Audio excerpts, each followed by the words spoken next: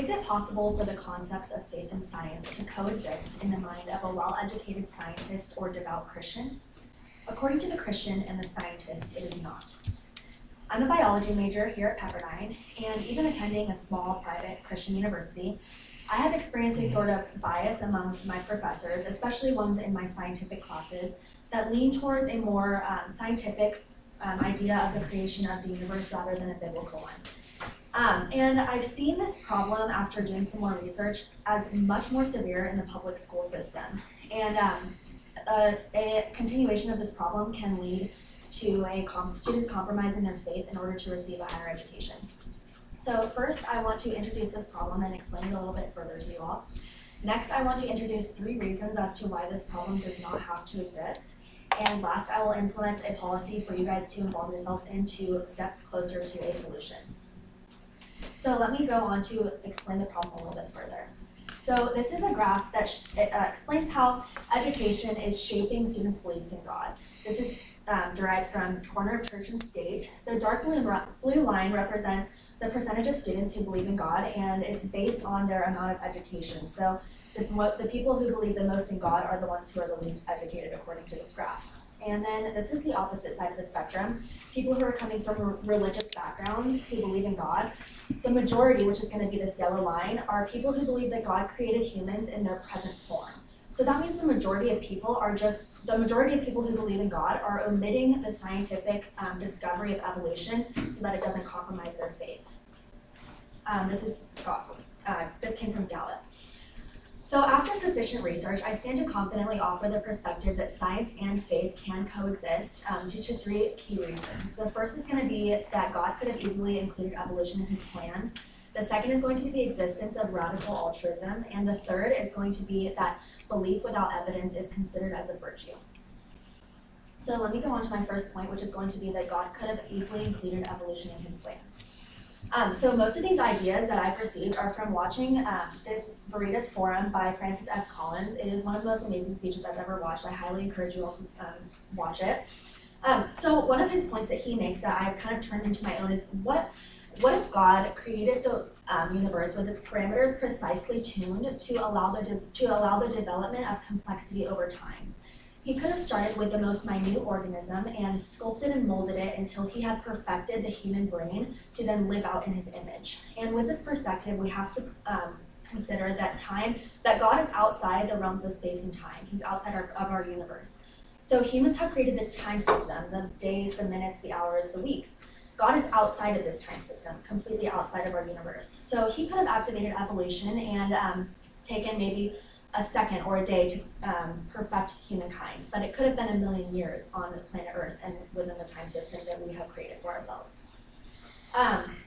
The second point is going to be the existence of radical altruism. I want to define a couple things first. So the first definition is going to be evolution. Evolution is just a change in genetic composition of a population over successive generations. So this is triggered by what's called natural selection. This defines natural selection in simple terms. So within every species, there's variation. So we have a shorter neck giraffe with a longer neck giraffe. Same species of giraffe, just showing variation. Within these species, there's competitions for food, mates, water, living areas, and in this species specifically, the longer neck giraffe is going to be a little bit more adapted to survive and reproduce because his longer neck allows him to reach food sources that are above the shorter neck giraffe's ability to reach. So ultimately, the longer neck giraffe will will reproduce more and be more fit, and then therefore pass on his genes to his offspring, who will also show this beneficial variation. So something that's not present in the process of natural selection is going to be the trait of altruism. Altruism is practically just putting someone else's welfare above your own. So we don't see this in the animal kingdom. This is not a trait that is present. It is a trait that is present, however, in the human species, the only species that promotes this trait. So I got this idea of altruism from David Van Bema in his Time article. So this is Officer Victor Ortiz. This is from CBS News, New York. He is pulling a woman from a train track while an oncoming train is coming to save her life at a risk of his own. This is an act of radical altruism that we will only see in the human species. The only time we ever will see radical altruism in any other species is when a mother or a father is protecting their cubs. But this is ultimately going to increase the mother's reproductive fitness by saving her own lifeline. So before I go into the third point, which is going to be that belief without evidence is a virtue, I want to address some refutations to this idea. So this is Jerry A. Cohn's book, Faith versus Fact. I read about it and got a synopsis from the Washington Post. It pretty much discusses how faith and science cannot coexist because of the disconnect between Genesis and evolution, so the biblical and the scientific creation stories. I did a little bit more research to see if there were some refutations to this book. And we see a quote from Can Faith and Science Coexist, the American Science Blog Network. And it says that anti-religion scientists have overstated science's power to answer all the questions or solve all the secrets of the universe. And this is true because if we leave all the unanswered questions for science to solve, we're just going to be left with a whole bunch of unanswered questions.